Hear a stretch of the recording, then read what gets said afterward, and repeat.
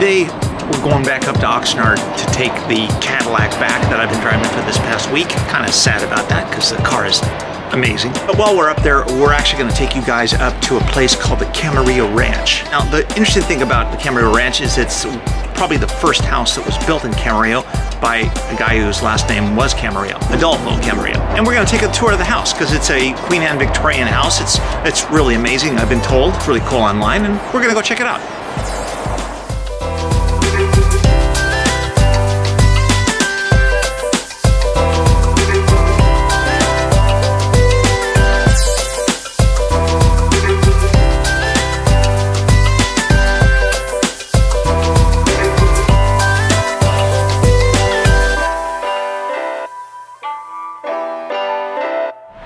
In the caddy, Kathy's behind me, last day in the Cadillac. It's sad.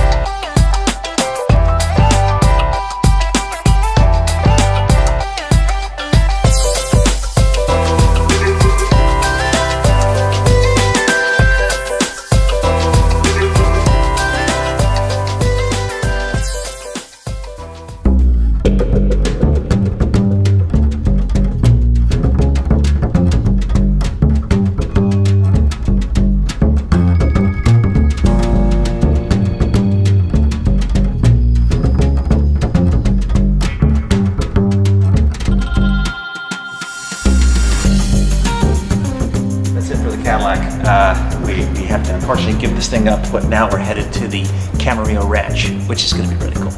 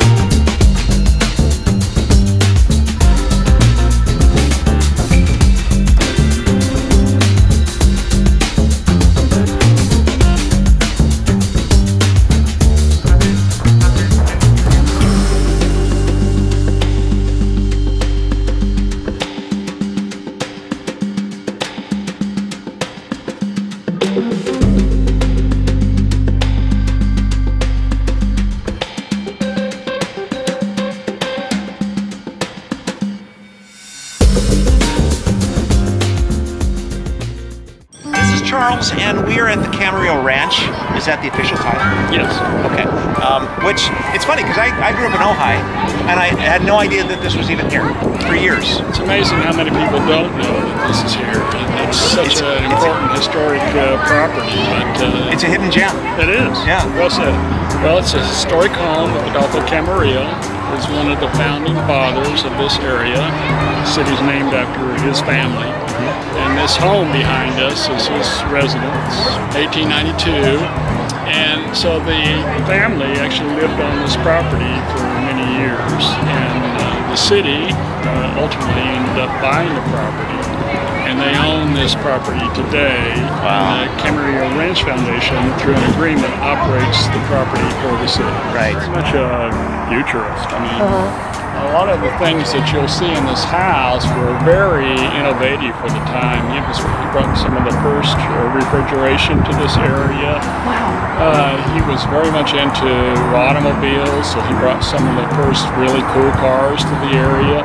He was also a horseman, so these white horses that you'll see around here, he actually started that strain from an Arabian. And they're still... And there's actually a white horse society that there are a number of those descendants still alive today. Wow. But they're very unique in that not every horse that comes from that line or lineage they're not all white. So they kind of breed for white, but that's a recessive gene, so they don't always get it. And their skin is pink. They're a very unusual animal. Actually, some of Adolfo's descendants that still own those white horses. And someday, one of my goals is to bring back the white horses to this property. Oh, that would be great. Pretty awesome. Sometime soon, I hope. Anyway.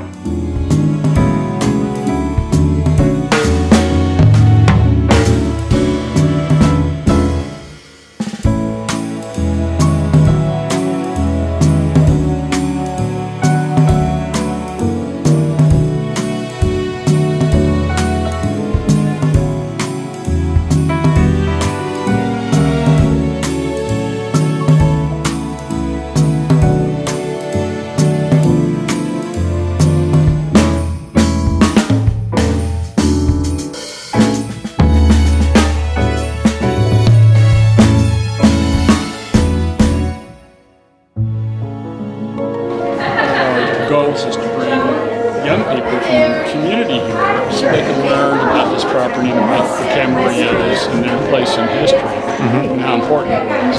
So this just gives them an opportunity to come, sit in Sonny's lap, but also learn about the Camarillo family.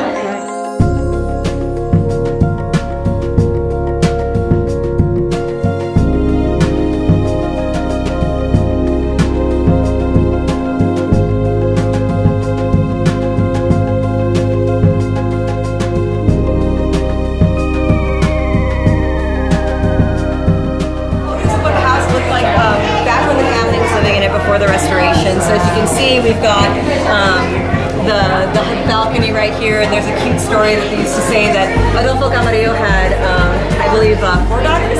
I'll have to check that. And they used to say that the daughters would sit on the balcony and kind of watch for their boyfriends to come down the road.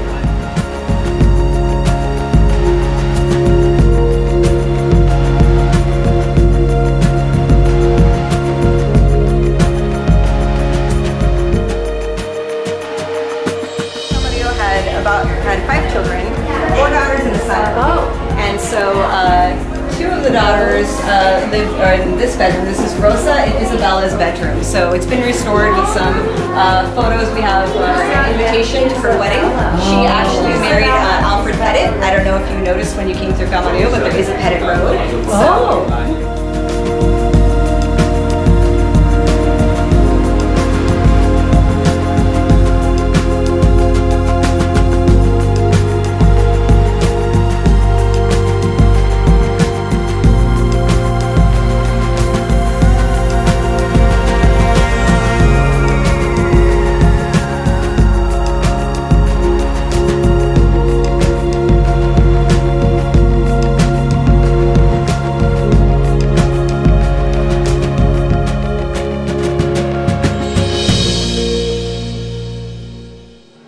He actually had the house wired for electricity before it even came here, as in he had it ready and prepped even. Right, because electricity did come in 1893. Right. As the Chicago World's Fair had electricity, so he would have known about it. Right, exactly. So that was just kind of an example of his forward thinking. Yeah. Right? Wow. But yeah, so this cool guy. This would have been his master bedroom. So his and Isabel. And so it's, as you can see, one of the really nice rooms in the house. It's got the beautiful bay and everything. Yeah. That was probably all his farmland. Right.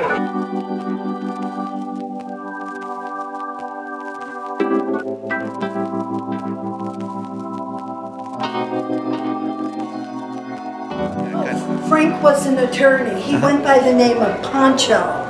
And Frank married late in life. But when he did marry, he married a woman that was also an attorney. The only downside to that was that they never had any children to pass the Camarillo name on to. But Frank was very smart and did very well. And that's a photograph of Frank, or better known as Pancho.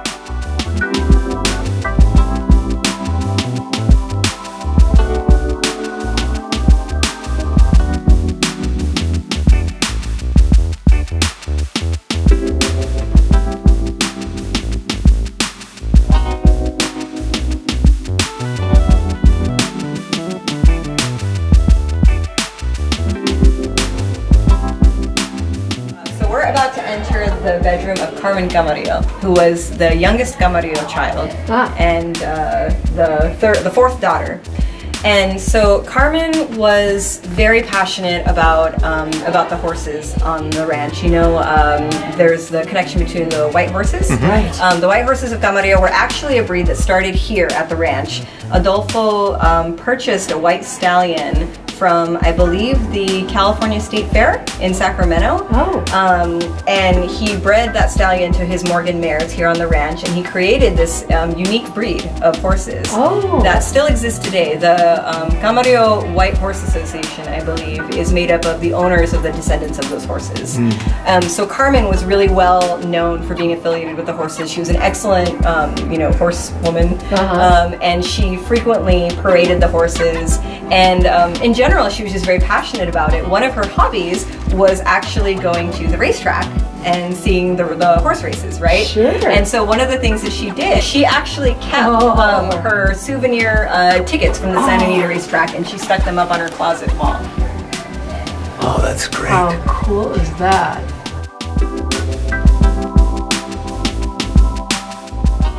This is the dress that she had made especially so that she could ride astride the horse. Her father forbade her to wear pants. And so her cousin Adele, who actually made that dress behind you too, that's why they're showing that. It still looked like a dress. Right. So her dad was fine with her doing that. Your outfit is awesome. Oh, thank you. It was made by a local lady named Joan Olson. Yay, Joan. And yes, and she made this for me. And you know, comes with the K, the hat.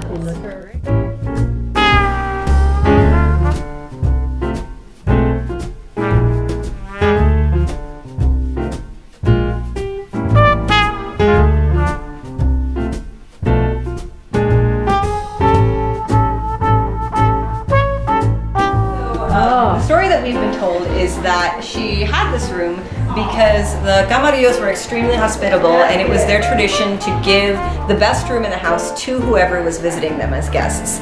And so I guess the story goes that they didn't necessarily want to kick out the eldest daughter or the son, and so they had Ave Maria in this room so that anytime there was a guest, she could relocate and go, you know, be with her sisters, and the guest would have this room, which as you can see is incredible.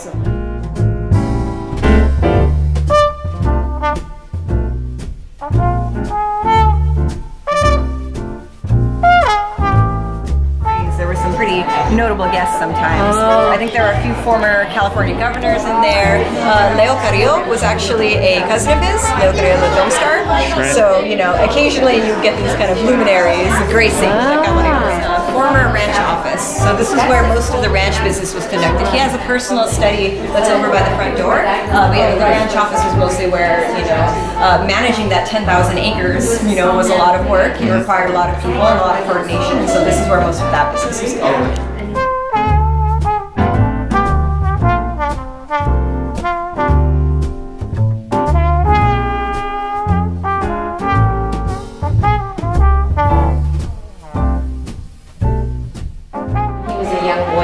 Decided he would ask him if he wanted to work with the horses, and of course a little boy is going to be excited to do that. Well, he did that all his life on the ranch, became the expert on the white horses, and this man was so sweet. I met him when he was at the end of his life, a couple years before he passed away. Just complete wealth of knowledge from him. He was a wonderful man. One time there was a fire and the horses didn't know what to do, and they trusted him, and he led them out in the barn when it was on fire. But he was a wonderful man.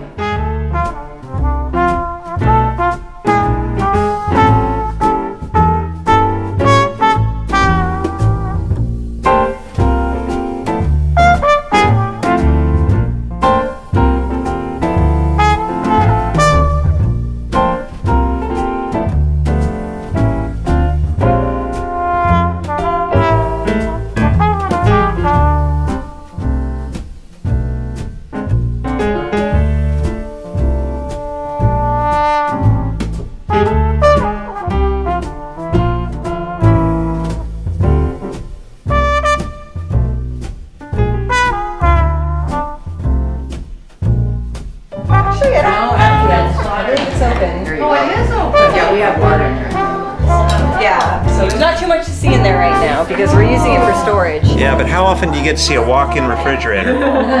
It looks like a sauna.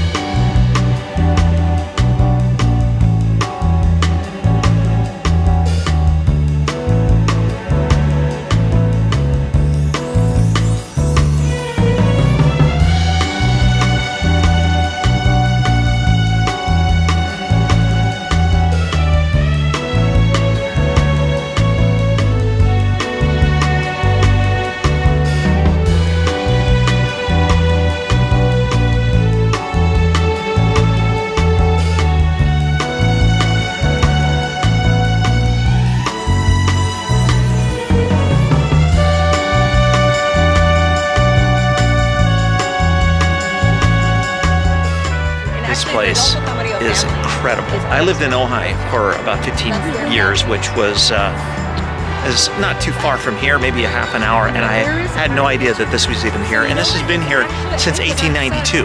But if you have someone in your family who's looking to get married or have an event or have some kind of exciting thing that they want to put together, the grounds here are truly spectacular.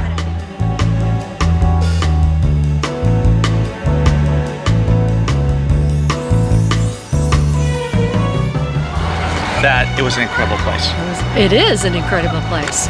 What's your favorite part? So much stuff, so much information. You know, I think as well as seeing the original house, I liked seeing the original photographs. Oh yeah. They've got tons of them. And hearing the story of this Adolfo, what an amazing man. Very cool. And what he created, which actually extends to why Camarillo even exists. Oh yeah. How about you? Well, he was a car guy. Oh. He was a total car guy.